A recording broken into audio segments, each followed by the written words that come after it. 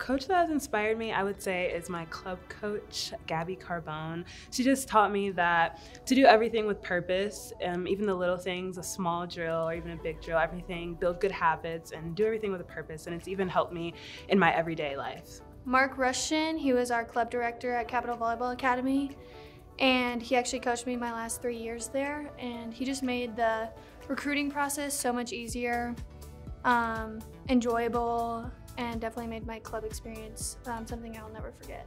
Well, when thinking about a coach that's inspired me, I think Jennifer Hedger. She was my high school coach, and she just exemplifies Christ in everything that she does, so I just strive to be more like her in my daily life. I would have to say my high school and club coach, Carrie Klein. I grew up in Oklahoma and moved out to California for better volleyball.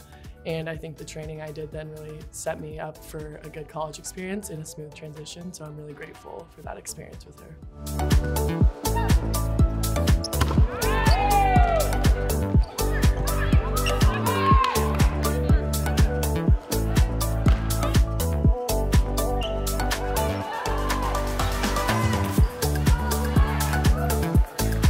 Coach who has inspired me is my high school coach. Her name is Coach Hughes.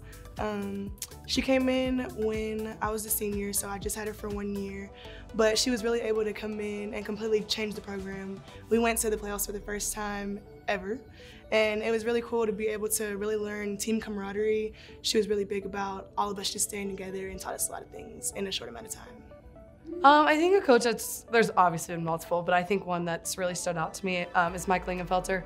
I think he really just pushed me out of my comfort zone every single day and just really made me the competitor that I am. And he always believed in me. There was a lot of times where I didn't believe in myself, but I knew that he believed in me, and him believing in me has got me to where I am today. So I'm really thankful for him. So I think Matt Hoke, our assistant coach at Minnesota, just because I came in early as a freshman and he really helped me adapt to the new culture and the system, and he also is a really big believer in taking a breath and just being present with what you are. And I think in club I wasn't like that at all, so it was a really good adjustment that he helped me transition into throughout so far in college.